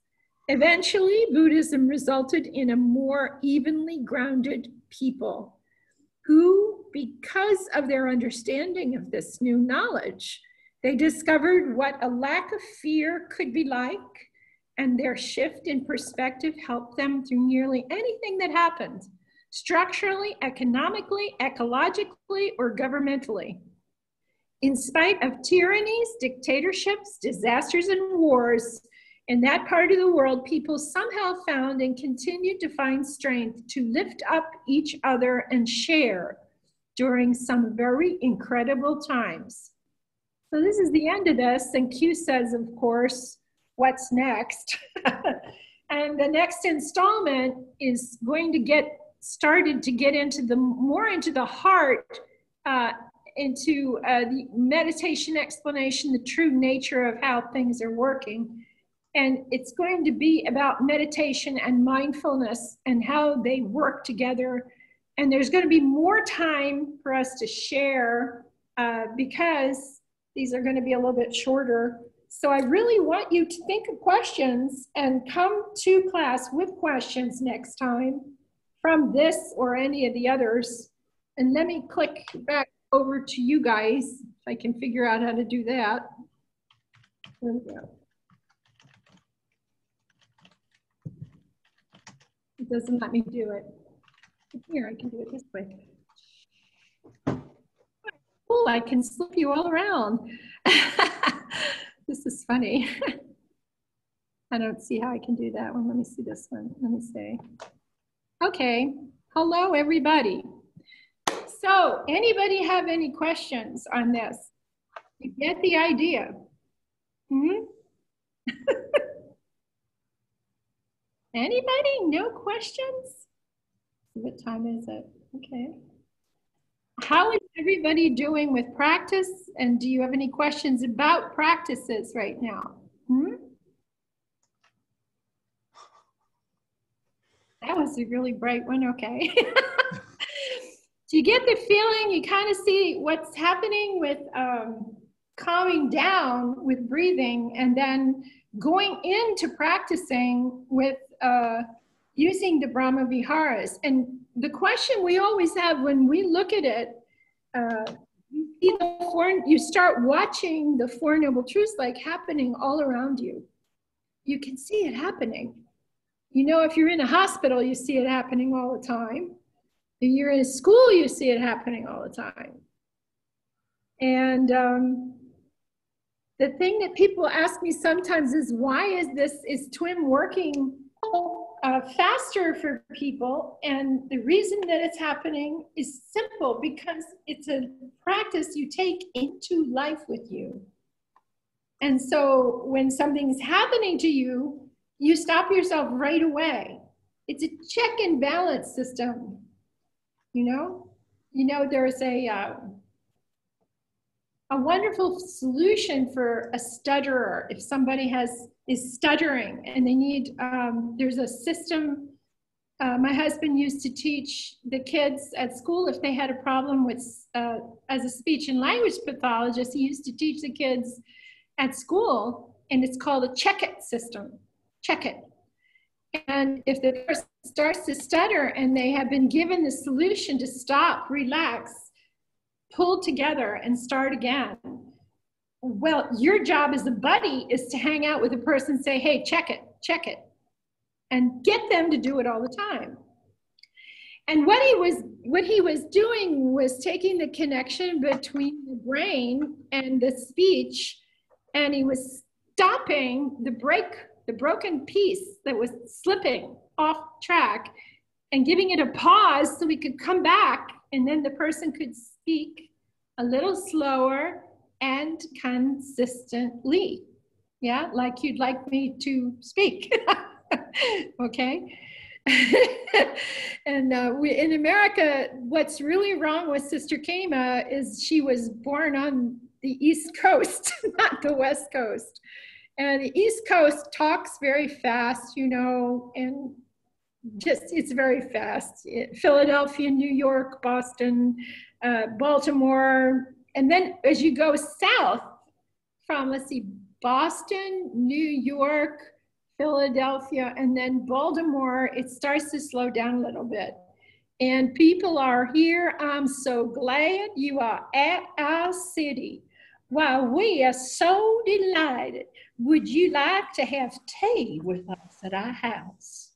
You see, they start talking like that. When you're in the deep South, all of a sudden they're saying, why, my saints, you have come to visit, and we are so pleased that you have gotten here to Georgia. It's a delight. Please come and have some silk dumplings. We just love to have you sit on our porch. You see, like that's what's happening. Then you go into the West and everything is perfectly clear. Like this is an untouched section of the language, and the person who is getting paid $5,000 for speaking a half a minute and saying 3,000 words is able to speak this clearly and very fast. But he's only from the Midwest would you find somebody who could do that. It's very interesting. And then out west, everything changes again. And if you go into the mountains, it gets very comical. I was once working for a McDonald's. I moved from the north down into Virginia, and I was working at a McDonald's.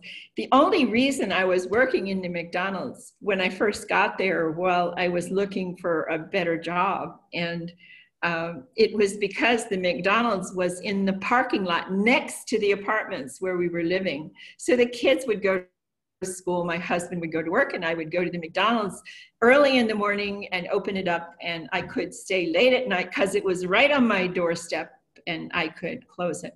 Anyway, I was in there once, and we have a thing in McDonald's that is called the McDonald's dance. And it has a long counter, and you know, we're standing behind the counter, and then behind the counter is the cook up here. He's up here, and then to the left of us is the French fries, and to the right of us is the sodas and the chocolate floats and stuff like that. You have to put them on the mixer, you know, mix them up. But most of the time at lunchtime, when everybody comes, there is a freezer, and the drinks are in the freezer, all lined up for the chocolate milkshake or the vanilla milkshake is there. Well, one day, it was like a Friday, and they let everybody go home at about 3 o'clock and figured that the kids from football games, they weren't going to come because the buses had not come by yet. So they weren't going to come. And as soon as they let these people go home, I was the only one left with the boss, the manager, and the cook. He was back there. And all of a sudden, 2 buses turned in and parked on either side.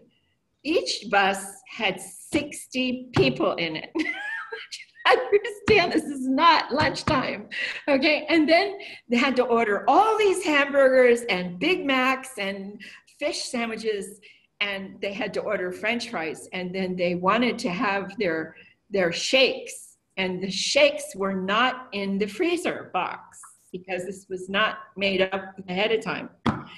And so I was dressed in white and brown. And you might notice that McDonald's in different regions of the world or different countries, white and green, white and red, white, and this is white and chocolate brown, the color of my outfit.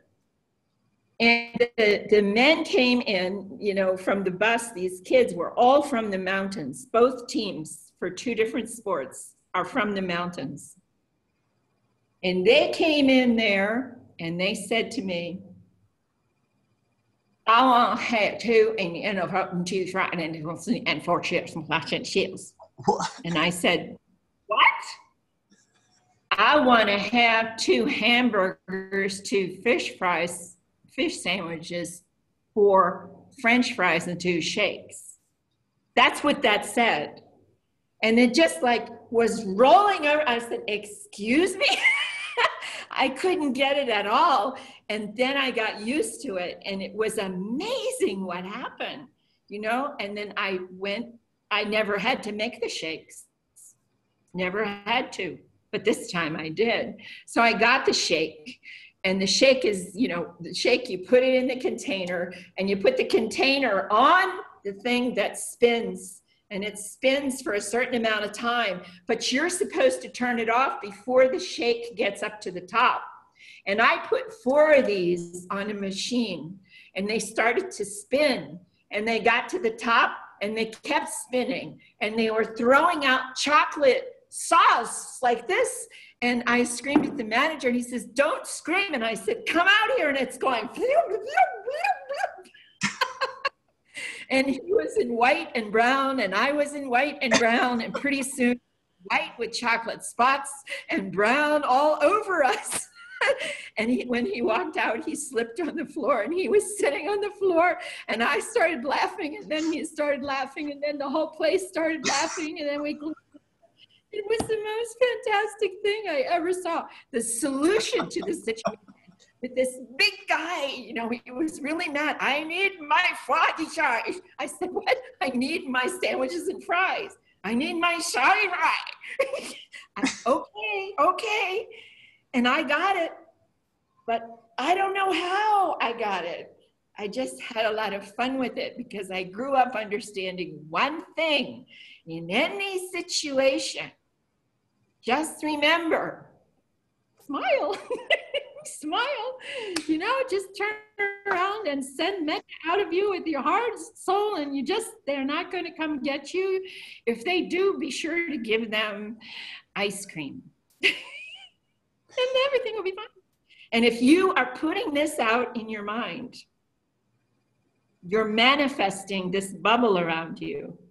You're manifesting it. These girls told me last week, we come to your class just to see you smile. And just bump, they feel this. I didn't know it was going out over the airwaves. I didn't know. It needs to smile. There is a Hindu group, I think it's Hindu, it's Kashmir Shaivism, and it was used to be Muktananda, and then it became Chidvilasananda in India. She's in a place, I can't remember the name of the place, but it's out in the hills outside of Mumbai. And the lessons they teach there, they send all over the world. And the first lesson they sent to me, it's 2 weeks long, each lesson package, and the lesson for you to dwell upon for 1 week or 2 weeks long. You dwell upon this one thought. You only have 2 choices in the world, in your life, 2 choices. And it just says you can either laugh about it or cry about it. That's it. You can smile and accept it as the present time and let it go over you, understanding it's not going to stay, it can go beyond. And even I was listening to what they were writing on the group today, and I was thinking, you know, it's amazing that you can get to a place where when someone passes away, you understand they were born, they were here, and they passed. That's this celebration that's going on today. And I can't remember what, happy this day, this celebration, I forget the name of it. It was on the TWIM group. Somebody explained it and tried. Major, what was it? Do you know what it was, Major? That holiday? I don't know if he knows. The point is accepting the flow of life, and all of teaching spiritually based that brings us down and grounds us is returning to something back there on the earth. It's taking you back to ground you in nature, to figure out, look at this reality, to what the Buddha figured out. What did he discover? The suffering exists and comes and goes and flows and happens, arises, is there, and passes away. He talks about the origin, what you have to understand. He points out the origin, the disappearance, the gratification where you hook into it and take it personally, the danger of that, and the escape. In the Chichaka Sutta, that's toying with the Four Noble Truths. Look at the suffering, look at the lust, the hatred, and aversion. Look at the grief, look at the sorrow, the lamentation, the pain, the grief and despair. Even if it comes, it's not going to stay. It's coming, arising, existing, and passing away. That's what you have to get with. Get with the river. Get with the river. You watch a canoe, if you ever went in a canoe, and I used to do a lot of canoeing. You can just stop canoeing, stop paddling and just steer on the rivers. That's all you're doing. You're just going with the flow, going toward the rapids, positioning it so you don't turn over, hopefully. As you're going down and you're going through the rapids, you're just going down and turning it over. But you're getting with the flow. You want to understand life, you go to a side of a river, you pick up a stick, you throw it in, and you watch it. And where does the rain come? And where does the rain go? Huh? Where is that?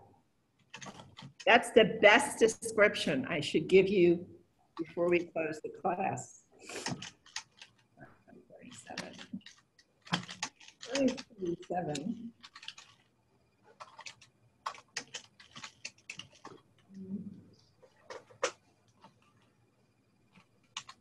It's the story of the rain on top of the mountain.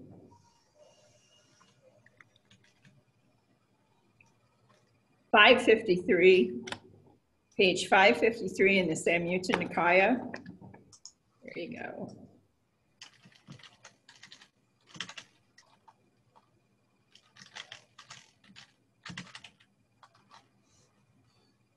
.553. It's worth memorizing. It's really beautiful. The last part of this sutta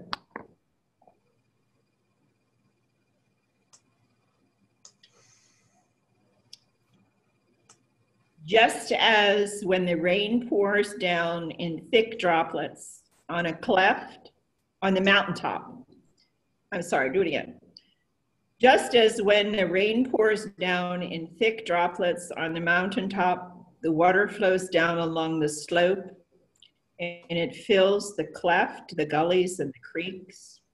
And these fill up the pools.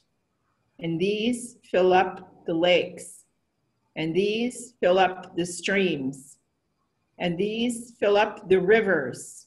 And these fill up the great ocean. So too, with ignorance as condition, formations come to be. With formations as condition, consciousness comes to be. With consciousness as condition, mentality, materiality comes to be. With mentality, materiality as condition, the six sense bases come to be. With the six sense bases as condition, contact comes to be. And with contact as condition, a feeling comes to be. With feeling as condition, craving comes to be. With craving as condition, clinging comes to be. With clinging as condition, habitual tendencies, wake up, come to be. With habitual tendencies as condition, birth of reaction comes to be. With birth of reaction, the aging and death, sorrow, lamentation, pain, grief, and despair come to be in each event of your life, or not. And that's what we're working on, or not. Because the way it's described to you is the untrained mind. And the way you let go is through your practice steps. So that's your lesson for tonight. And is everybody happy? You got to nod your heads, okay? Is everybody happy now? Yeah? Okay, you're going to keep smiling. How do you make, oh, here's a quiz. How do you make your smile priceless? Who knows? Come on, who knows?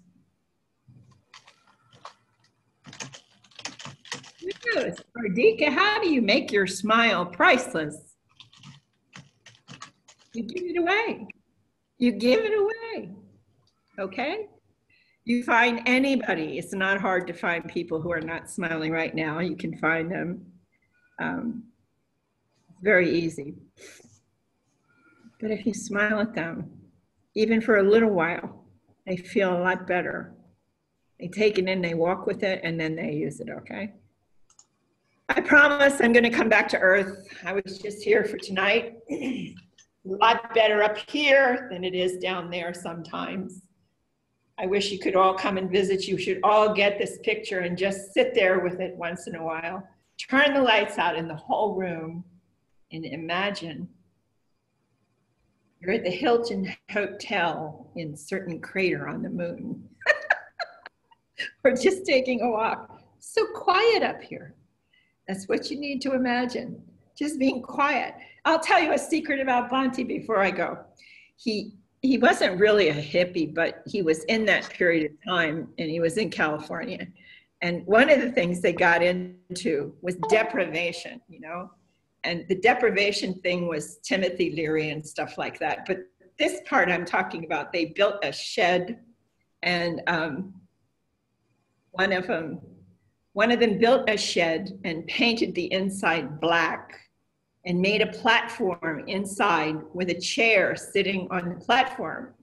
And the platform had a canvas chair in a metal frame, and the frame was painted with a fluorescent color of orange, okay? And there was a way that you could sit in this chair where your feet were not touching the floor, and then they would turn out the lights and close the door and leave you in there to meditate. And you honestly began to feel weightless, and you felt like there was nothing there, nothing around you, nothing above you, nothing below you. You couldn't feel the chair. It was sitting on a mat that was cushioned. You couldn't hear anything, and just hanging in this hammock in midair. That's what this is all about. That's who you are. Yeah, and from there, you can scatter around and smile, okay? You try it this week. Let's share it, okay? May suffering ones be suffering free, and the fear-struck fearless be. May the grieving shed all grief, and may all beings find relief. May all beings share this merit that we have thus acquired for the acquisition of all kinds of happiness. May beings inhabiting space and earth, devas and nagas of mighty power share this merit of ours. May they long protect the Buddhist dispensation. Sadhu, sadhu.